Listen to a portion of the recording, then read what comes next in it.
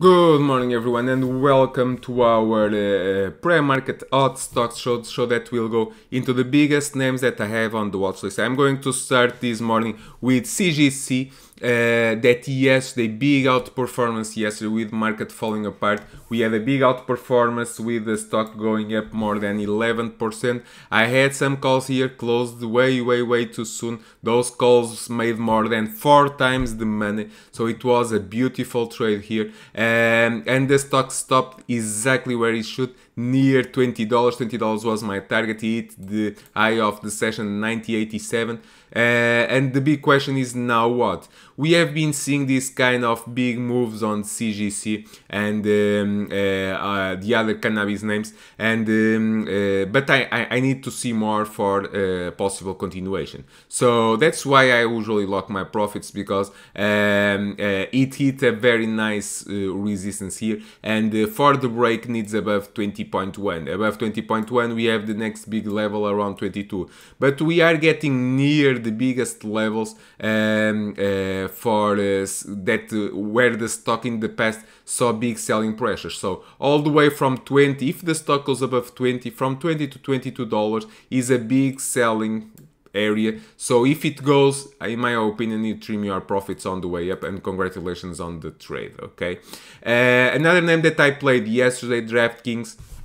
And it was a beautiful reversal bounce from the pre-market.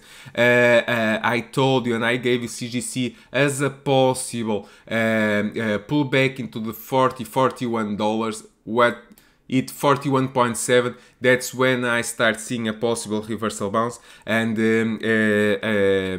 it played very well. I locked very nice profits yesterday. It bounced perfectly from where it should, near $40. Now what? Needs above 45. Above 45 we have 46.3, 48 and 49.9 as big walls. This is an oversold bounce. This is not a buy the dip for a swing trade. In my opinion, market not in conditions to swing trade, so manage your risk wisely. I got in yesterday, got out. If today I'm able to get a possible red to green move here with $46 target, can be a nice scalp. Otherwise, I suggest that you trim your profits, raise your stops on the way up, and congratulations on the trade.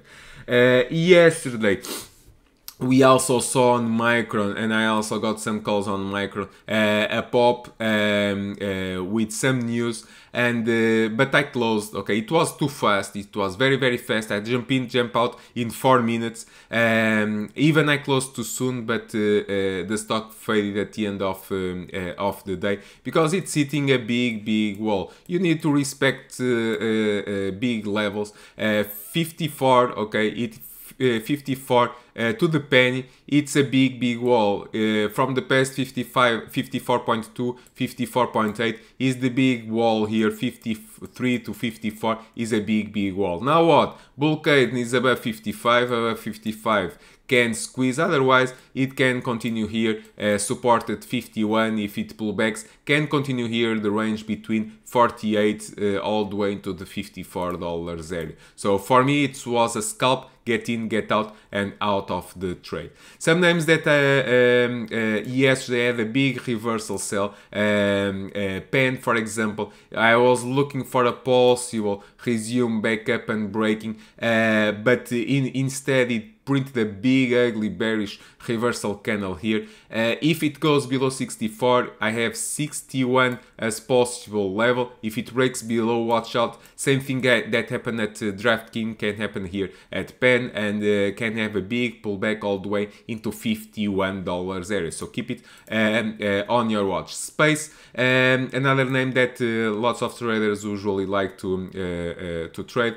In my opinion, it's getting tired. It's near the $24 area. If it extends, can go all the way into $26, $27, big walls, but right now having some hard time here breaking higher. I see bullish options activity, but that does not mean that the stock goes. Needs a trigger above 24, can go into 26, that's a possible target. For the downside, it's below 21.8 to roll over into below $20 area. So keep it on your watch.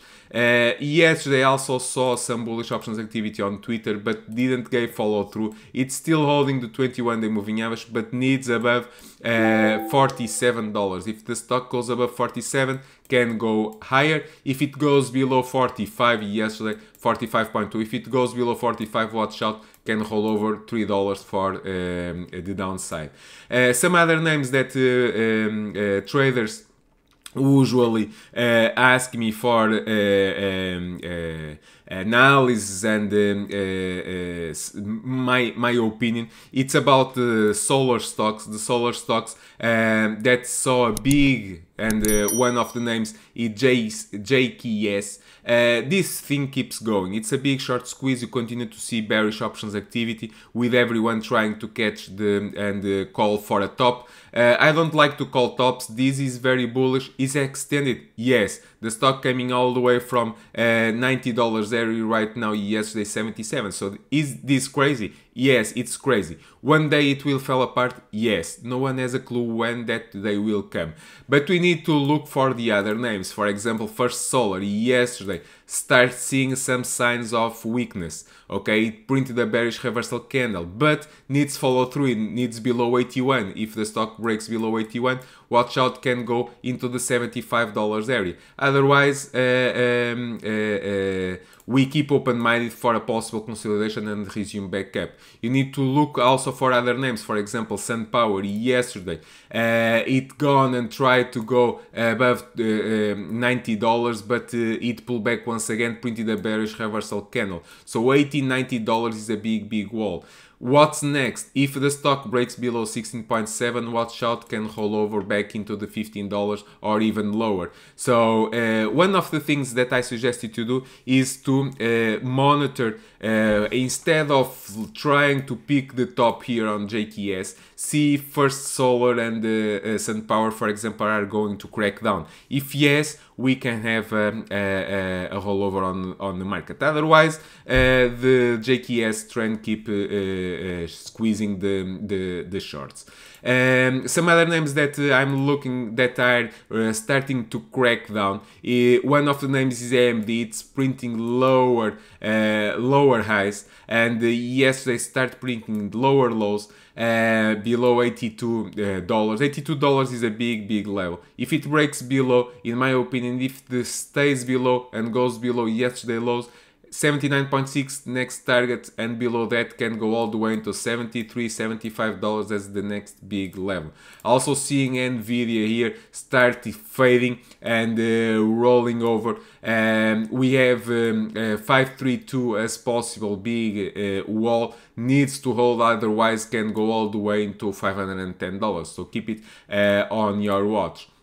So those are some of the names that I have on the watch list, trying to see where the action is. But we are going to we are on the earnings season. Last week, financials kick off the earnings season. We are going to have Netflix earnings tonight, so it's very risky. Very risky. In my opinion, you manage your risk. Cash is also positioned.